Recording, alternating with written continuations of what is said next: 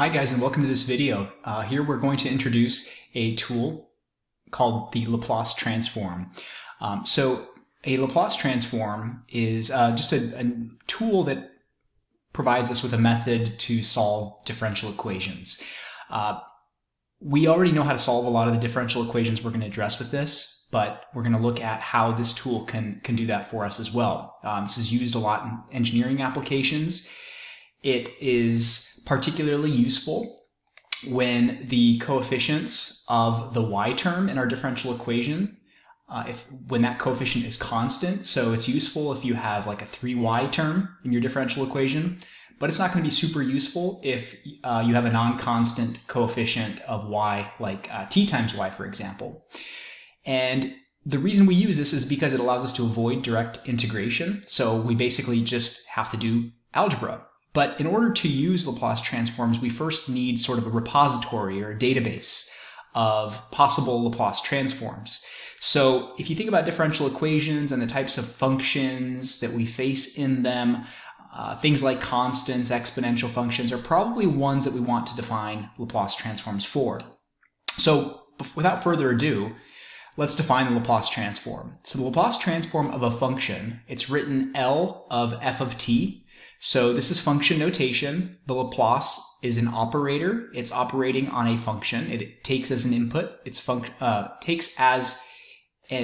input a function, and the output of that function is another function. Okay, so it's sort of like when you input a number into an equation, you get another number out. It's the same principle, except this function takes a function as an input and creates another function as an output. So to visualize this, we can think of this in sort of a compartmental model where basically, let's imagine that this represents our set of functions that we're going to feed into the Laplace transform, and this is the corresponding output. So we're going to start off in what we call the t domain. So we're going to be in the t domain first, and then we're going to transform that function into something we call the s domain. The easiest way to think about this is when you did integration by substitution, you would basically replace certain pieces with something like u. Same thing we're doing here, where we're going to replace everything and cause it to go into the s domain. So we're going to have some function in here, f of t, and we're going to transform it using the Laplace function of f of t. And what we're going to get on the output side is a new function, which we're going to call capital F of little s. So we're actually going to be doing integration. So if you remember, using lowercase and uppercase was sometimes used whenever you are transferring between derivatives and integrals. But what we're going to get is a new function. That's why we call it capital F. It's not going to look the same. It's going to depend on a variable called s. Now s is actually a constant, and we'll talk about that here shortly. So the Laplace transform formally is defined in the following way. The Laplace of the function f of t is the improper integral from 0 to infinity of that function multiplied by this term, this factor called the exponentially decaying factor, e to the negative s times t. So s, there it is, the first instance of it. S is a constant that makes the integral converge. So when we are integrating up to infinity, think about integrals as areas under curves. And if you were just to integrate any old function, I mean, it could be constant, it could be actually decaying and growing. But if you add up all this area under here and you go out all the way to infinity, then a lot of times you're going to get infinite integrals. You're going to get end up with integrals that diverge to one of the infinities. What this multiplication factor does is, regardless of what f of t is doing, so let's say f of t does this, well, when you multiply a linear function by an exponentially decaying one, what you're going to get is you're going to get something that decays down to 0. And so when that happens, you're going to get finite area. So think about this as f of t. It could be an increasing function whose integral is going to diverge to infinity, whose area under the curve is infinite. Think about this guy as f of t times an exponentially decaying function. Well, even if this is growing, when you multiply it by something that's getting infinitesimally smaller, that's going to cause the function to decay down to 0. And so when Laplace, the inventor of this, decided on what this function would look like, he knew that it would converge if you multiplied it by something that's exponentially decaying. And the boundaries 0 to infinity you're going to see are very nice. The reason he chose these is because when you evaluate things at 0, it's fairly easy to do. And when you evaluate things at infinity, provided that they decay, then we're going to get a lot of zeros because of this. So this required a lot of work on the part of the creator, but ultimately he designed it this way so that things would work out nicely. So let's see how we could build this database of Laplace transforms. So first of all, let's find the Laplace transform of f of t equals 3. Then we're going to generalize the result to any constant. 3 was just sort of an arbitrary choice, but any constant f of t equals c. So by definition, the Laplace of our function 3 is going to equal the integral from 0 to infinity of the function times e to the negative st dt. Now this is an integral that we could easily dump into Wolfram alpha. It will compute it for us, but let's just go ahead and do this one by hand to see how this works out. So the first thing we need to do is, well, let me factor out that 3 to make this integral a little bit easier to compute. So to integrate e to the negative st, now s is just a constant, right? So if I integrated e to the negative 3t, if I integrated that, for example, then what I would need to do is make a u substitution up here. I'd say let u equal negative 3t.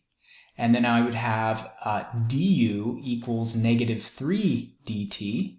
And because I want to replace dt with something in terms of du, if I divide both sides by 3, negative 3, I'll get that this integral becomes e to the u, not dt anymore. I'm going to replace dt with negative 1/3 du.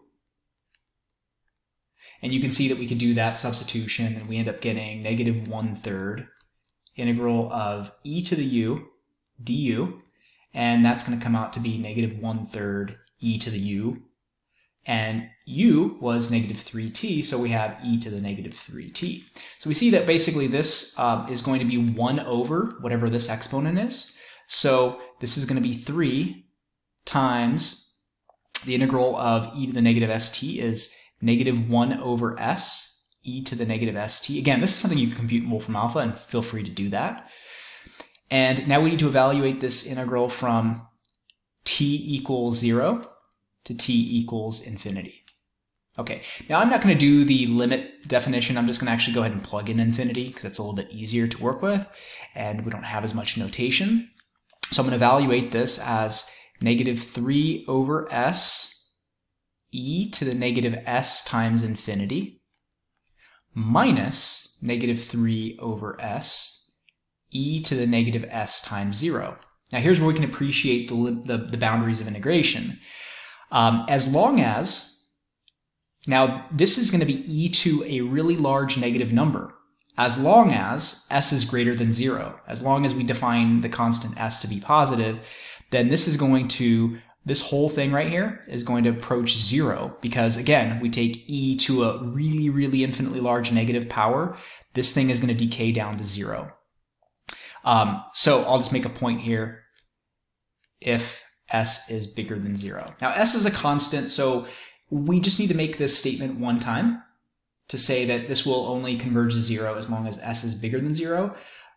The reason we need to often lay out these conditions is because if later on we make a different argument about s, one that would be contradictory to saying s is greater than 0, like later we made another claim that as long as s is less than 0, then obviously we would have a contradiction. So this is really not that critical for most of these because they will often work out. Let's see what happens here. So this becomes 0. This other guy over here, well, e to the 0, that's going to be 1. So I'll have minus negative 3 over s times 1. And then I'll have negative 3 over s, which is just 3 over s. So all that said, the Laplace of 3 is equal to the function 3 over s. So we've just transformed the function f of t equals 3 to the function capital F of s equals 3 over s. And you can probably see that we want to make a generalization. We don't want to have to rebuild this same Laplace for, say, Laplace of 2 or Laplace of -5. So if we had just replaced 3 with little c, then you'd see that everything would remain the same. We would have, except the 3's would be replaced with c's, and the 3 here would be replaced with c, and the 3 here would be replaced with c, and the 3 here would be replaced with c, and the 3 here would be replaced with c. So we're going to make this general conclusion. We're going to say, well, you know what, if I had done this for any other constant, then my answer would have been that the Laplace of a constant is equal to the constant over s. So that's a formula that we can add to our database, and we can use freely next time we want to compute a transform. So as another example, we could say that the Laplace of 10 is going to be 10 over s. The Laplace of -pi is going to be -pi over s. The Laplace of 2/3 is going to be 2/3 over s. Or you could write that as s over 1, and you could write this as 2 over 3s if you chose to do it that way. So now we have a robust formula that applies to any constant. Let's do this for one more.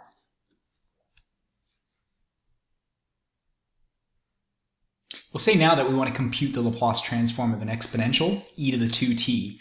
And this process is going to be just the same. It's defined as the same integral, except we're going to say the Laplace of e to the 2t is going to equal the integral from 0 to infinity of the function times e to the -st dt. Now, because these are the same base, I can add their exponents together, and this is going to be the integral from 0 to infinity of e to the 2 minus s times t. So I'll have e to the 2t minus st, and I can write that as e to the 2 minus s times t. Now remember, this right here, this is a constant. That's a constant right there, because it's a constant minus another constant. And so one other way I could write that is I can say that this is going to be the integral from 0 to infinity of e to the negative quantity s minus 2 times t. And the reason I write it like that is because now again I can see that this is going to be an exponentially decaying function. And when I go to integrate this, again I can use Wolfram alpha or whatever I want, I will get 1 over negative quantity s minus 2 e to the negative s minus 2t, and that's going to be evaluated from t equals 0 to t equals infinity. Now I'm going to plug in my boundaries, so I'll have 1 over negative s minus 2 e to the negative quantity s minus 2 times infinity minus 1 over negative quantity s minus 2 e to the negative quantity s minus 2 times 0. So once again, as long as this piece right here, as long as that is positive, then this whole exponent will be negative. So I'll just say as long as s minus 2 is bigger than 0, so as long as s is bigger than 2, again, that's not really going to matter, but it's just there to say that, again, later on if we had a conflict, we could resolve this. And so now this will again decay to 0, and this second term, e to the something times 0, will be 1. So this whole term will become 0, and I'll have minus 1 over quantity negative s minus 2. And the two negatives can cancel, so I'll just have 1 over s minus 2. And that's my answer. What I can conclude now is from back up here that the Laplace of e to the 2t is going to be this function. Now you can probably make the conclusion here that the Laplace of e to any constant times t is just going to be 1 over s minus that constant. We'll go ahead and stop here for this video. In the next video, we'll propose how we're going to use this to solve equations.